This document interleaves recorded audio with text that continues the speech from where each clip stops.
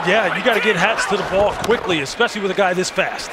There's Hill behind the line of scrimmage. They'll get him penned in, and they'll drag him down for a loss. Coming up to make the play was Sean Murphy Bunting, and Tyreek is on the field and looks to be in pain, clutching that left knee. Oh boy, this has been exactly what Dolphin fans did not want to see. You're in a great position. It's been an electric season, and they've already seen several key guys go down. He's tackled awkwardly on the sidelines. You see that immediately ripping the left knee. Come on, buddy. He's trying to get up.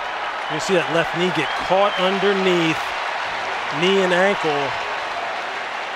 Is that a horse collar? No. Yeah, he's got his hand. Doesn't it look like he's up there inside? Absolutely. It looks like it's inside the collar in the back.